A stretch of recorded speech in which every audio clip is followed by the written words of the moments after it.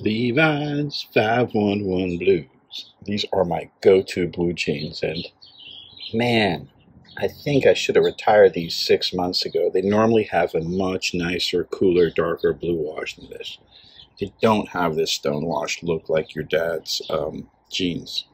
This just happens to be a pair which I've literally owned for 2 years and way overworn, put through the ringer, put through some insane situations, probably overwashed as well, including recently.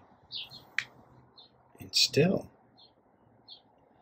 the shape is really nice, the feel is really nice, and I'm just going to order another pair. I know 511 says slim fit, but it's really just a nice cut. They're not skinny jeans by any means, and I don't have skinny legs by any means, and there's still plenty of room in there for me.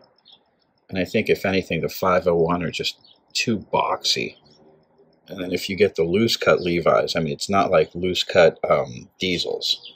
Like, you might as well be wearing fishing pants. So don't be afraid to try some of the tapered, slimmer Levi's jeans, because they're amazing, amazing jeans. It's not like Diesel and Lucky that every one of their cuts is amazing and is going to look great on you. Really, with Levi, you have to look for what's specifically made for you. You have to find that fit, whether it's boot cut or tapered or wide fit, whatever fits with your height and your kind of like your body shape.